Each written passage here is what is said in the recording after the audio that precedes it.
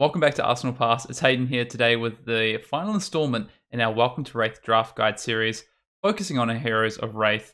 This time, it is Dorinthea, the Hand of Soul, or the Defender of Solana, as it were, part of the Hand of Soul.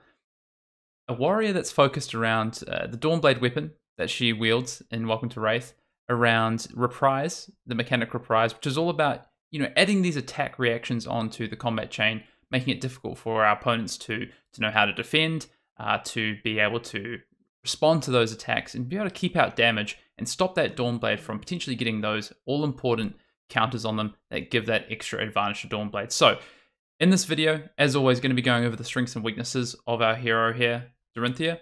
Going to also touch on some of the key archetypes and some of the key cards that you should be looking at when you want to draft Dorinthea in Welcome to Rathe Draft. Now, Dorinthea was seen originally in Welcome to Rathe as one of the sort of more dominant or prominent heroes, the one you wanted to be in. You really wanted to be in Warrior if you were drafting Dorinthea in Welcome to Rathe. In fact, in the first few callings, Dorinthea was hugely popular alongside Guardian in both Sealed and Draft at top tables.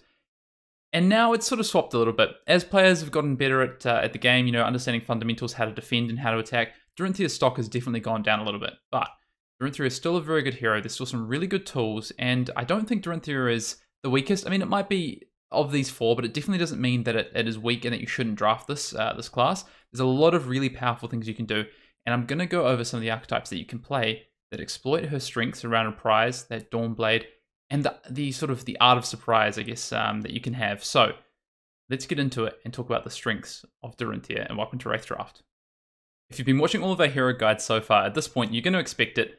Top of the strengths list has to be the Dawnblade, Dorinthea's weapon. Now, when we talk about some of the other weapons that we have access to in Welcome to Rathe Limited, so that's Romping Club with our Brute, that's Anathos with Bravo, and of course Kodachis with Katsu, they all have different strengths.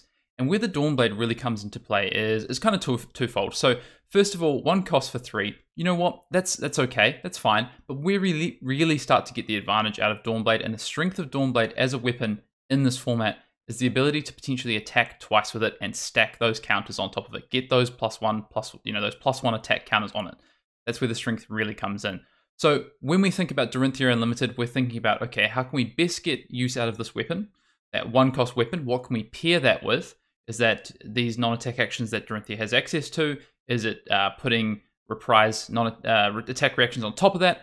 Is it trying to get a second attack with this weapon? Or is it potentially an attack with an attack action after the weapon? And thanks to the one cost, we have a lot of flexibility of how we can do this and what sort of archetypes we can build. And Dorinthea has this Dawnblade that is quite flexible in those strengths.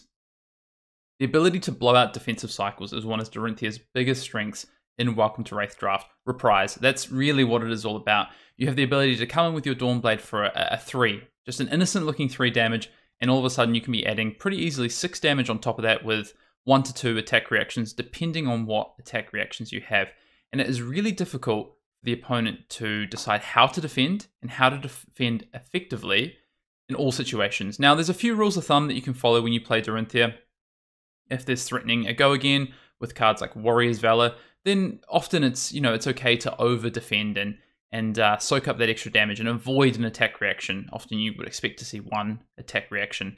But when you're in the seat playing Dorinthea, there's a lot of things you can do about how you want to craft your turns, and that is really one of the strengths that you have, is being able to just absolutely blow out those defensive cycles for your opponent and trade up on cards.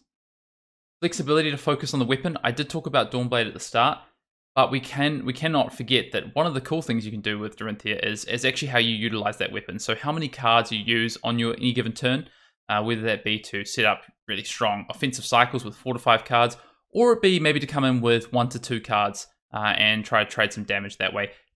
Typically, 1 card is never where you want to be when you're playing with Dorinthea, because you can't represent an attack reaction, you can't play an attack, a non-attack action, and you can't play an attack action. So generally 2 cards is the minimum Dorinthea wants to play on, but anywhere from 2 to 5 cards, there's a lot of flexibility and things that Dorinthea can do. Although the less cards you have, the easier it is for your opponent to understand what you might do, and we will talk about that soon. It can do a mix of all. This is one of the really cool things about Dorinthea. Traditionally, the focus has been on the Dawnblade only, but you can use that Dawnblade in so many different ways that you can pair it with attack actions, you can pair it with non-attack actions, you can pair it with attack reactions. And when we talk about the archetypes, I'm going to showcase exactly how you can utilize a lot of the width of cards in Welcome to Rathe to draft these archetypes. You just have to understand what they look like and the cards that you're looking for. Onto the weaknesses now for Dorinthea, and there's definitely a few for Dorinthea, although I would say these are probably wider than they are deep. Opponents can play around attack reactions. This is very true. It's not easy to do, but it can be done, especially in a draft format where players are going to see the cards going around. So maybe your opponent in round 2 is the person who is sitting to your right, feeding you your Dorinthea cards. Good chance they know a good chunk of the cards that you could have, especially if they've passed you marquee cards, maybe like Red Overpower, or Blue Overpower, or Red Warrior's Valor. They're going to know the cards that they should and shouldn't play around. Red Iron Song Response. How likely is it that you have that? So there is that sort of, I guess, disadvantage a little bit in draft that you don't have as much in sealed.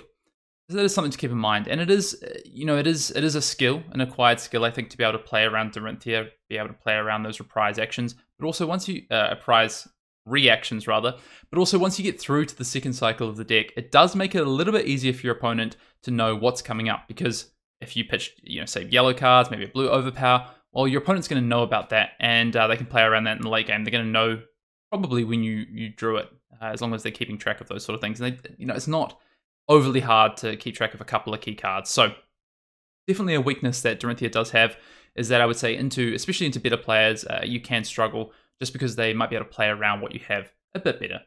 It's harder to go wide with Dorinthea. There's more restraints on the cards you need to play in order to go wide. So if you are trying to go wide, it's often going to involve the Dawnblade, and you're going to need cards like Driving Blade or Warrior's Valor. Now, Driving Blade, natural go again, fantastic, but it does cost 2 resources. So swing with the Dawnblade, playing that Driving Blade, and the blue to pitch for it, that's already, 2 cards right there. And then if you have another attack to play afterwards, or more resources to attack with Dawnblade again, you're going to need another card. Plus, if it's an attack action, that's another card, plus the resources, of course. So you're already up to 4 cards. And if it's a attack reaction that you need on top, or another non-attack action, that's also going to cost you another card. So going wider does have more stipulations, more restraints for Dorinthea. But when she does pull it together, it can be really, really strong. It just takes a bit more focus. The fewer cards you play off, the easier it is for an opponent to understand what you're doing, for them to respond, and then to work out how to best optimally play their turn. Good example of this is if you come in with Dawnblade for just 3 damage, you have a card in Arsenal, and you've pitched a red card for it. Well, Iron Strong Response would be the best card that you could have there if they defend. More likely, you've probably got something that costs, or maybe something you want to play later on, but the opponent has the decision.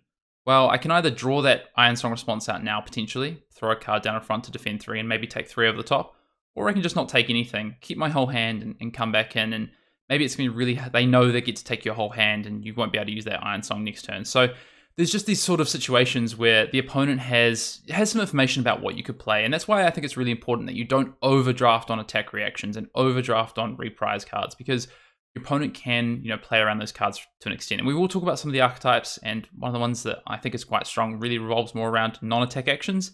Although upfront damage seems easy to play around, a lot of these upfront damage cards have on-hit effects or give go again. So those are really important.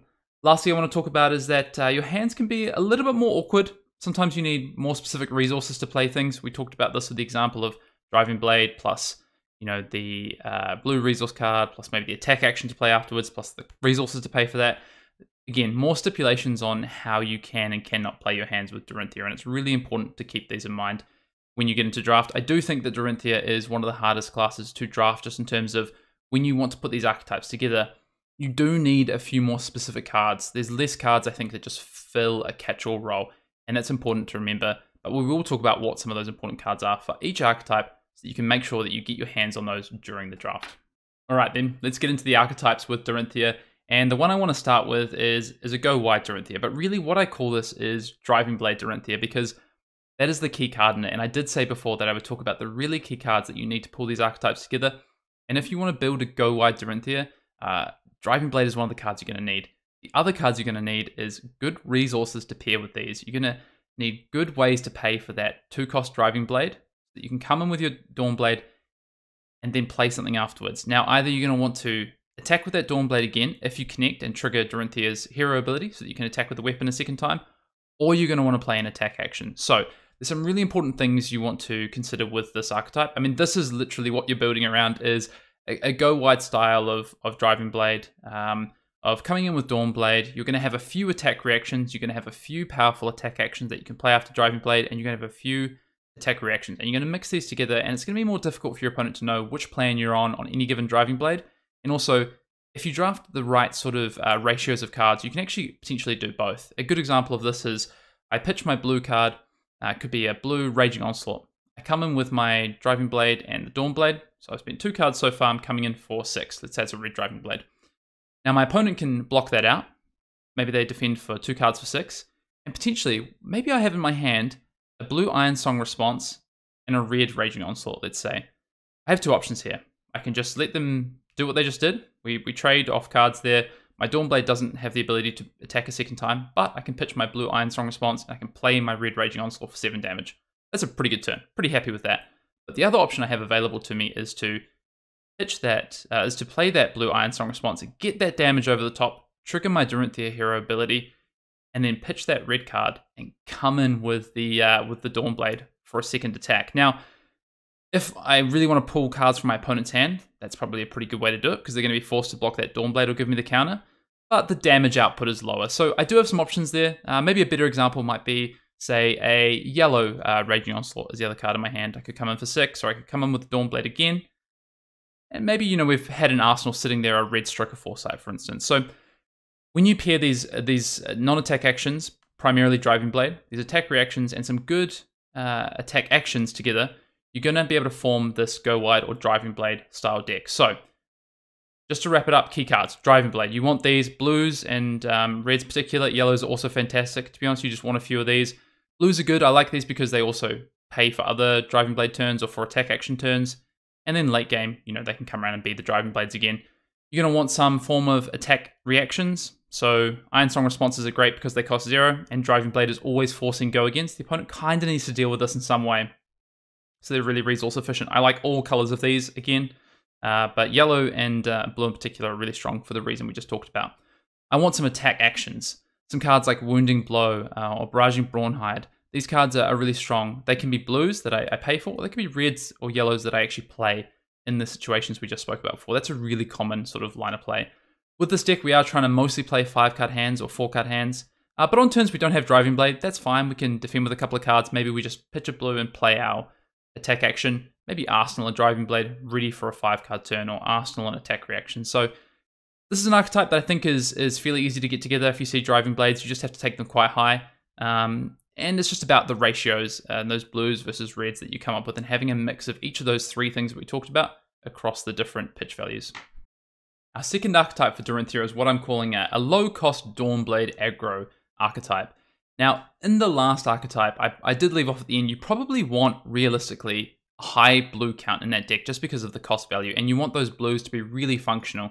So, to be honest, playing 12, 13 blues in that style of Dorinthea deck is pretty on par with where you want to be honest. You often want to see 2 blues or a blue and a yellow in every turn, and don't underrate those yellows. They can actually be pretty effective if they're in the right cards, like Iron Song response, for instance. But now moving to a low-cost Dawnblade aggro, well, on the flip side of this, I really only want to see 1 blue card in each of these hands. So I'm looking at playing, somewhere around 10 max, maybe 8 to 10 blues is probably what I'm looking at. And this build is really focused around cheap reactions, so the 0 and 1 cost attack reactions. We're still focused around Dawnblade. We are with all of these archetypes, really, in Dorinthea. It's non-attack actions, so Sharpened Steels, Warrior's Valors are fantastic. You want to get some of these. They're going to try and force go again and help your reactions come into play by forcing your opponent to defend, get that reprise on. Flock of the Featherwalkers is fantastic in this build. You can take a turn off, set up a card like Sharpened Steel or a Nature's Path Pilgrimage and Arsenal, play that flock, come and have the natural go again off the quicken, and now you're really starting to throw some curveballs at your opponent, making it difficult for them to defend. As I said at the top with the weaknesses and strengths, one of the things we want to do is not make it predictable for our opponent and how they might be able to defend. So natural go again is a really tough way to do that. If you come with a Warrior's Valor for 6, maybe your opponent just throws 9 defense worth of cards down, comes in with a weapon on their turn. Not the greatest turn cycle for us, but when we've got natural go again, when we've got cards with on-hit effects like Nature's Path Pilgrimage and Warrior's Valor, it makes it more difficult for our opponent to really do anything about it. With this low-cost aggro deck, one of the things we really want to do is get a counter and keep it on there if we can. As I say, trying to get a blue into our hand, trying to play 3 or 4 cards. across non-attack actions and attack reactions and push that Dawnblade through. It's weapon, weapon, weapon focus. We're really not that focused on attack actions outside of cards like Flock of the Featherwalker and some zero cost attack actions. So some good cards here are like Snatch, Scar for a Scar. Wounding Blow is quite a strong card. You know, it costs 0, comes in for 4 at red. Even the blue strong, can just be tacked onto the end of the chain if our weapon doesn't have the ability to attack a second time. With that said, let's move on to our last archetype for Dorinthea. One of the things about Welcome to Rathe is that it is a slower format than you might be used to if you've drafted Monarch and, of course, Tales of Aria, which can be quite fast-paced formats. You often don't see the second cycle of your deck in the majority of the games that you play. Now, that's quite different with Welcome to Rathe, and in a lot of games, you can actually get to that second cycle. There's a lot of class cards that defend for 3. The ability to push out power really comes from, you know, setting up turns, and there's a lot more sort of chip damage coming in, and defending is quite strong often in a lot of cases. Now that's going to depend on the matchup and the deck that you've built and what your opponent has, but I would say it is more common than in some of the more recent sets of draft. So, an archetype that's pretty prevalent across all 4 heroes is a more setup-based archetype, and with Dorinthea, we're no exception here. We have this available to us in what I'm calling like a setup or semi-OTK style Dorinthea. Now this is really focused around defensive turn cycles and coming back through to a big turn with reactions. Potions are really important in this as well. All the potions are really good for this. Warriors, Valors, Sharpened Steels, all these cards that you can get literally. Sharpened Steel we talked about. Steelblade Shunt, sorry, is the card I'm thinking of from a defense reaction standpoint. Unmovables, Sink Belows. And really what we want to do is we want to be quite defensive on our turn cycles, win the turn cycles from a defensive standpoint, and we can pitch some of our power cards, some of our red cards to actually pay for that Dawnblade because it only costs 1. Get those to the bottom of our deck and set those up for the late game. Now, what that kind of in-game turn really looks like is ideally either you play like a Flock of the Featherwalker to get natural go again the turn before you try and set up a big turn. You are trying to maybe get a potion into play. Energy Potion or Time Snap are fantastic. But Potion of Strength is also very good. It does work on your weapon, does give that +2. So the potions are pretty potent for us. We do want to see those. And we're trying to play, you know, 1 to 2 non-attack actions. A way to get go again, ideally Warrior's Valor for on hit or a Quicken Token or a Time Snap Potion or a Refraction Bolters. And it's a card I haven't talked about too much in these archetypes, but Refraction Bolters is good across all these archetypes and is a really high pick in Warrior. Now you want to come through, you're looking at 12, maybe even 15 damage that you're pushing through on these turns and ideally trying to get a second attack in with that Dawnblade. There's some Majestics and Supers that can really help you here, so Steelblade Supremacy is great. Ironsong Determination, for instance, as a late game setup is also a great way to push through a dominated attack with that weapon. So, all that said, those are the archetypes for Dorinthea in Welcome to Rathe that I like to draft. I think there's more outside of this. There's some more traditional archetypes which are based around just kind of playing a good aggressive warrior deck. But I think as people get better at playing Welcome to Rathe in particular, being defensive and understanding turn cycles, these 3 archetypes I think are probably the best for trying to find some success. And I think there's a really succinct way that you can try and draft these 3 archetypes. Now I'm going to close it out and talk about some of the key cards that I think you should be looking for drafting in Welcome to Rathe if you want to get into Dorinthea. And before we wrap up this video with talking about some of the key cards, I do just want to talk about some key considerations for drafting Dorinthea in Welcome to Rathe, as we do with all the heroes in these hero guides. Now, first off, key considerations. You need to plan around what you're going to do with your Dawnblade. So this really comes back to the 3 archetypes we talked about, or if you've got your own archetype maybe that you've developed that plays around Dawnblade. You need to work out what you want to be doing and which cards you want to draft highly, because a lot of the cards that these archetypes play around, like the Driving Blades, the Warrior's Valors, the Sharpened Steels, the attack reactions, these are not replacement level cards. Some of the attack reactions maybe, but certain ones like Ironsong Response, for instance, which is 0 cost, when you need those, they aren't replacement level. So these cards do become really high priority on any pick order when you start to get into these archetypes. And there's other cards that just should be high priority pick order, which we will talk about. Try and keep your opponent in the dark as much as possible. Try not to get sort of, baited into playing these attack reactions for really low value. One of my favorite things to do is to stick a really important attack reaction, especially one that has damage already on it. So like Stroke of Foresight. Ironsong Response can be a little bit dodgy because the opponent can play around that. And it's often really obvious when you have it because of the 0 cost and having no resources, but looking to push damage that doesn't really seem to be there. So I often like getting a Stroke of Foresight or something similar into my arsenal to play out of on a key turn where I need to push the damage, or maybe in conjunction with a Driving Blade or a Warrior's Valor. And try and just not overplay your hand sometimes. And that kind of leads me into my next sort of key consideration, which is defending with your cards is often the correct decision. Do the math. Some of these attack reactions are often better served being used as a defensive card on your opponent's turn rather than trying to add these on where your opponent can play around breakpoints. So a yellow Iron Song response, for instance, if that card is not going to be pushing, a key card like a Driving Blade or a Warrior's Valor over the top on your turn, it's probably worth just defending with that card. And this is really important to what you're trying to do on your turn to get through breakpoints and get added value. But if it's a simple equation of what defense for 3 and it adds 2 damage, often best just to defend with those kind of cards. So really important that you do the math when you're playing Dorinthea and when you're playing around Dawnblade. Last thing I want to say is attack. And attack actions are still good. You still want some of these in your Dorinthea decks. It's not all about the Dawnblade, although a couple of these archetypes really focus on the Dawnblade. Attacks are still good, whether that be on the end of a chain after go again, whether that just be pitch a blue card, play a wounding bull, or a barraging Brawnhide, raging onslaught, etc. These attacks are still good, and is going to help you smooth out your deck so that when you draw, high resource cards or you don't draw an attack reaction, you're still going to be able to do things with your deck, or you don't have natural go again, you're still going to be able to do things with your Dorinthea deck, especially the ones that defend for 3 as well. That can be helpful. So that said, let's talk about some of the key cards that rank really highly in pick orders for Dorinthea. Just before I give you my top 5 cards for Dorinthea and Welcome to Rathe Draft in my pick order, one thing I do want to say is if you are looking for a pick order guide for all the heroes that I've talked about in these Welcome to Rathe guides, or just a general pick order sort of cheat sheet, you can find that up on the Arsenal Pass Patreon. Link will be down in the description. And as this is our last video in the hero guides, we do now have all of those up, so you can go and see them. Top 5 cards. Let's talk about them. All right, top of my list is Refraction Bolters. This card is really, really pivotal to a lot of the Dorinthea strategies, and it is just good. It's go again on a stick, so to speak. Get that defensive value out of the boots, and then you have the ability to come in with Dawnblade and get the ability to attack with that with the go again on top of it. So if it ever connects, Refraction Bolters coming again means that, on those awkward hands where maybe you've got Reprise and you don't have the non-attack action to add the damage and your opponent decides not to defend, you can still come in again and threaten that Dawnblade counter. So Refraction Bolters is the card that I'm looking for, top priority. Red Warrior's Valor is a card that's going to fit into all those archetypes. In others it stands out, but in all of them it's going to be good. 1 cost, +3, threatens go again. All the things you want to be doing in these Dorinthea decks. Sharpened Steel Red, 0 for 3. Again, non-attack actions, as I say, are often really underrated because they're upfront value, but those upfront values create breakpoints and force your opponent to do something. Warrior's Valor yellow, another one, Iron Song Response red. Those are probably my top 5 when it comes to cards I'm looking for Dorinthea across the board.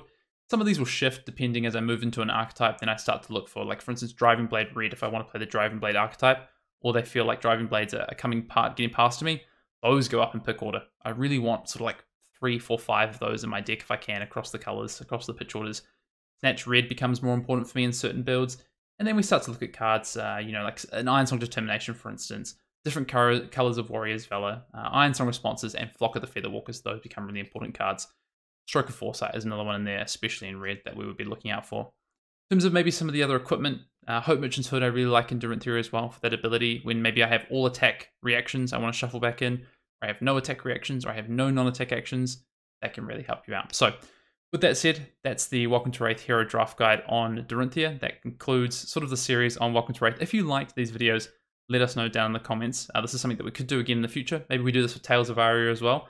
I don't know if we're going to be saying farewell to it anytime soon, but we do have Tales still being the draft format until later in this year when we do get the next draft set. So let us know what you think. Let us know what you'd like to see. If you'd like more limited content, then we can definitely do that. But until next time, we'll see you later.